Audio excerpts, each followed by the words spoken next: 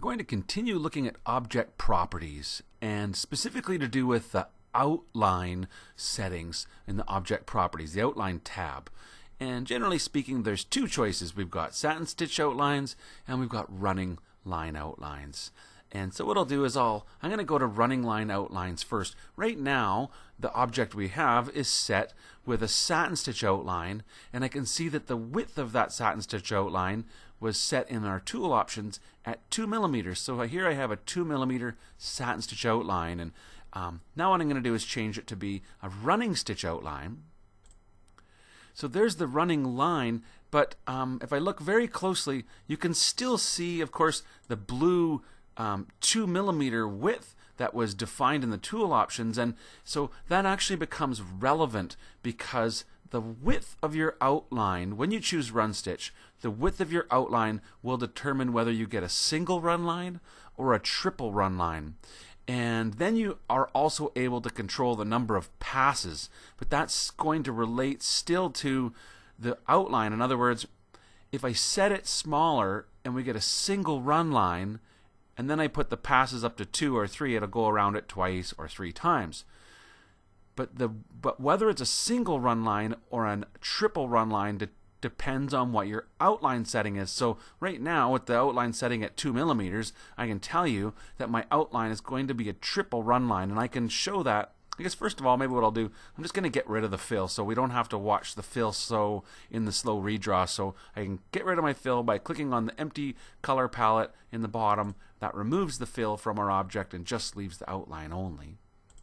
Now if I go ahead and choose slow redraw, you'll be able to watch it sew, and you can see here that, and maybe if I slow it down just a little bit, that each stitch is being stitched 3 times. It goes forward, back, forward, forward, back, forward, forward, back, and that's known as a triple stitch, which is fine.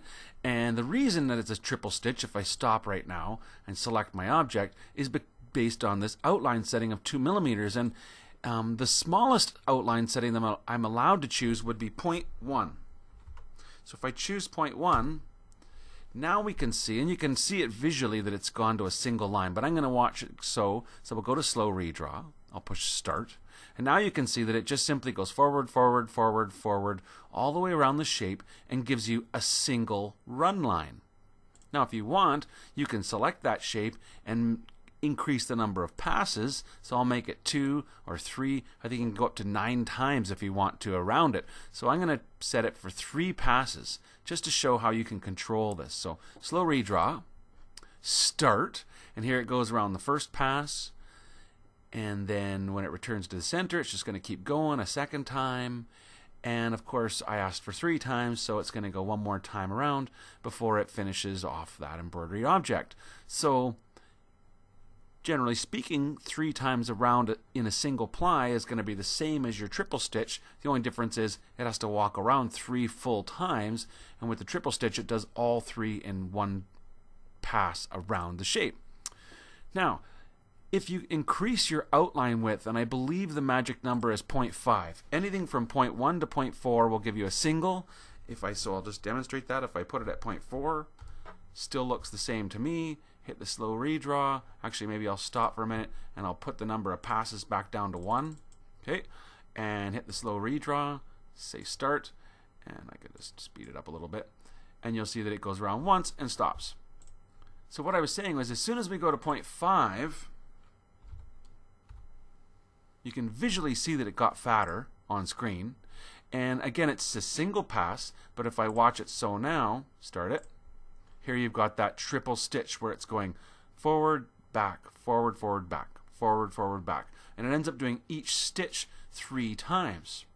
So that's the first thing you need to know, is that when you're dealing with a running outline, you need to look at the outline width, and it can be anything larger than 0.5, so it doesn't matter if you leave it set at 1 millimeter and then you watch it sew, it's still just going to have a triple stitch. So the option is anything from 0.1 to 0.4 will give you a single run line.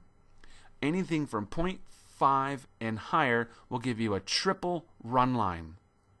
And of course, like I was saying before, we have the ability in our object properties to control the number of passes, which means how many times will it travel around the shape.